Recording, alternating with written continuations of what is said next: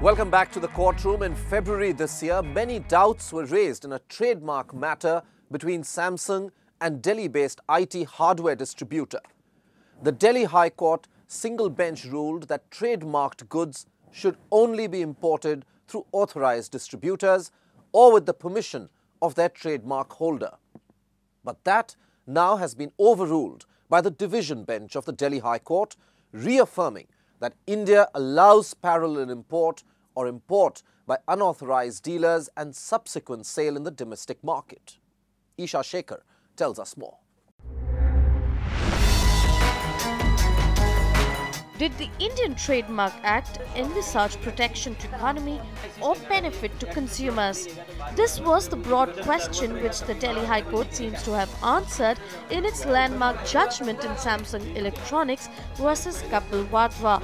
The division bench overruled the earlier judgment passed by a single judge in this matter and has held that Indian trademark law follows an international exhaustion regime. But first, the facts in a nutshell. Champion Computers is a hardware and peripherals distribution house that sells a range of IT products from several known vendors. It was the case of Samsung Electronics that Champion Computers was purchasing printers manufactured and sold by Samsung from the foreign markets and imported the same into India. Hence, selling the product in Indian market infringed the registered trademark of Samsung in India. The Delhi High Court, however, does not seem to have agreed on the same. Essentially what the single judge had said was that every time any good is sought to be brought in from a different country into India, the permission of the trademark owner or the rights holder has to be taken by the importer. So that requirement has been done away with by the Delhi High Court in its interpretation, and the division bench has said that as long as it's a legitimate good, as long as it's a genuine good, and you're merely importing it on an as-is-where-is basis from a different country, the law permits you to do so. The court answered two questions through this case: whether Indian trademark law follows national exhaustion, that is, the rights of trademark holder exhausting in the domestic market, or international exhaustion, that is, the rights of trademark holder exhausting after the first sale, irrespective of the territory where it has been sold, and whether or not parallel imports are authorized under Indian trademark laws and infringe the trademark of the rights holder. Overruling Samsung's stand that national exhaustion was in country's best interest and was more favorable from an economic point of view, the judges said that India does not follow the policy of national exhaustion in its trademark statute.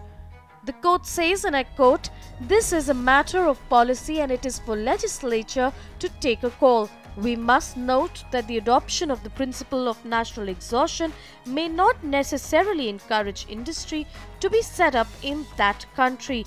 Dual pricing may cause injury to the consumer." India has followed international exhaustion of the general kind, meaning if a product bears a genuine trademark and has been released in any part of the world, then further dealings in that product, no matter which part of the world, would be exhausted, which means the proprietor has exhausted his trademark rights to control further dealings in that product. So the division bench judgment of Delhi High Court essentially reiterates this principle. In fact, it has been India's stand for a long time. On the question on whether parallel imports are allowed in the country without the danger of infringing trademark rights, the judges said that the single judge took an erroneous approach that import of goods in India needed the consent of registered trademark owner. What the court has effectively done is sent out a message that if you're trying to create market segmentation on the basis of price, because you want to book profits in the country from which you're importing and then you want to book double profits in India, then that's not what the court is going to endorse, and you can't use trademark law as a vehicle to support that. Introduce uniform pricing. You will rid every parallel importer out of the market.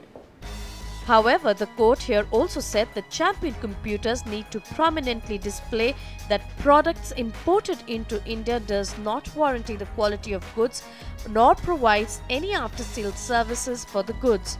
We warranty the quality of the goods and shall provide after-sales services for the goods. The judgment surely spells as a good sign for consumers who paid a premium for products bought directly from dealers like Samsung or Dell, and SME businesses who were adversely affected by this trade practice. However, it also raises one important question. How can brand owners tackle the issue of parallel imports into the country, and what effect will it have on the enforcement of their trademark rights in India? The court has not endorsed flooding the market with grey goods at all.